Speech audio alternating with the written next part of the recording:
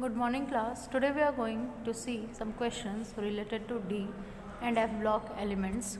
Students, here are the questions. So students, the very first question, that is lanthanide form coordination compound with which type of ligand?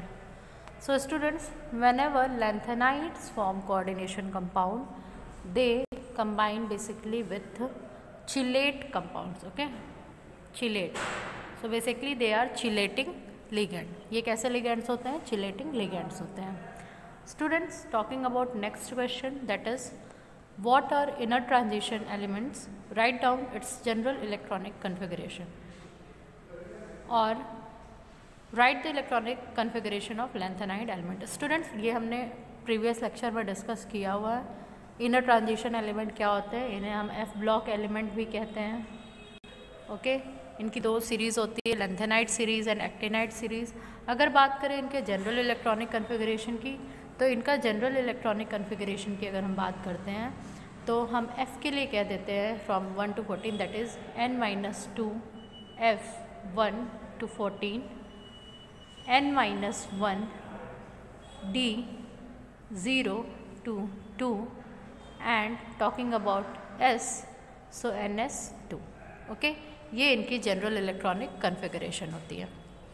Now students, let's talk about the next question, that is right note on lanthanide contraction. Students, ये question 2016 में भी आया हुआ है, 2020 में भी आया हुआ है कि लैंथेनाइड कॉन्ट्रैक्शन क्या होता है. So students, as the nuclear force increases from lanthanum to lutetium, जब लैंथेनम से ल्यूटेटिनम तक जो लैंथेनाइड मतलब हम बात करें न्यूक्लियर फोर्स की, वो इंक्रीज़ करता है. ठीक है, तो जो रेडियस होता है एटम्स का या आयंस का, वो डिक्रीज़ होने लगता है. इसी प्रॉपर्टी को हम क्या कहते हैं? Lanthanide contraction. ठीक है, हमें पता है जब हम लेफ़्ट टू राइट मूव करते हैं तो न्यूक्लियर चार्ज इंक्रीज़ करता है, और ये न्यूक्लियर चार्ज जैसे जैसे इंक्रीज़ करता है तो जो रेडियस होता है एटम्स का या हम उनके आयन की कंसिडरेशन करें तो वो डिक्रीज़ हो जाता है. इसे हम क्या कहते हैं? Lanthanide contraction. स्टूडेंट्स, ये जो कॉन्ट्रैक्शन होता है ये इस वजह से होता है जो पुअर शील्डिंग होती है एफ इलेक्ट्रॉन की. ओके, और ये जो पुअर शील्डिंग है इसको बैलेंस नहीं कर पाता है स्ट्रॉन्ग न्यूक्लियर फोर्स. ठीक है, तो इसकी वजह से क्या होता है, जो न्यूक्लियर फोर्स है वो ज़्यादा रहती है, और अगर हम बात करें साइज ऑफ एलिमेंट्स की तो वो डिक्रीज़ कर जाती है. Now students, next question is although +3 oxidation state is characteristic oxidation state of lanthanoids, but cerium shows +4 oxidation state also. Why?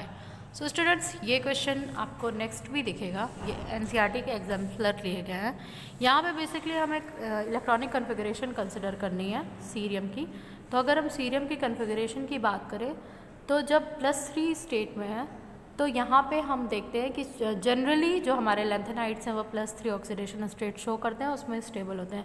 लेकिन जब +4 का केस आ रहा है स्टूडेंट्स, तो +4 के केस में सीरियम के पास 4f0 होती है. ठीक है, 4f0, 4d0 and 4f0, 5d0 and 6s0. तो यहाँ पे हमें क्या होती है? कन्फिगरेशन स्टेबल मिलती है, इनर कोर कन्फिगरेशन मिल जाती है.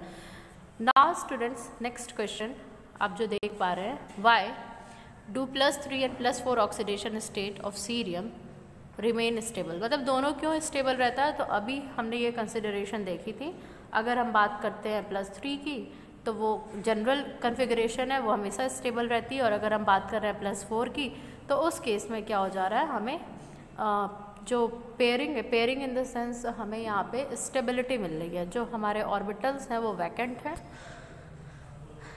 नाउ स्टूडेंट्स, लेट्स सी, यहाँ आप देख पा रहे हैं अगेन द क्वेश्चन.